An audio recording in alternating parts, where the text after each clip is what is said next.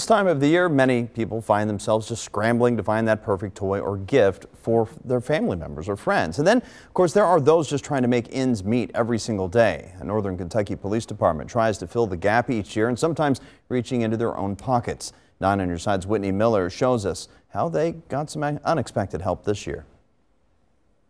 Every year, the Ludlow Police Department tries to fill this room with toys for kids who are less fortunate. Well, this year, thanks to a local third grader, they're way ahead of schedule. This time of year, inside the Ludlow Police Department, you can expect to see a hallway filled with toys. We always give to about 25, 35 families. For 5 years now, the department has held an annual toy drive. The recommendations: officers deliver toys to kids who may not otherwise get them. We try to give the kids 2 or 3 toys a piece. You don't just give them one and walk away. But some years that's almost impossible, mainly because they don't get enough donations to meet their goal. Generally, the officers pay for gifts out of their pocket. You'll get one guy going buying 3 or 4 basketballs, another guy.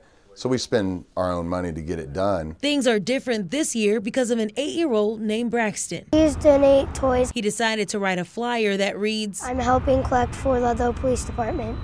I want to fill my mom's van with toys to help kids have a Merry Christmas. Hashtag Braxton Mission. He passed out the flyer at a family function. What he got back overwhelmed him. I was kind of surprised that I got it to 165.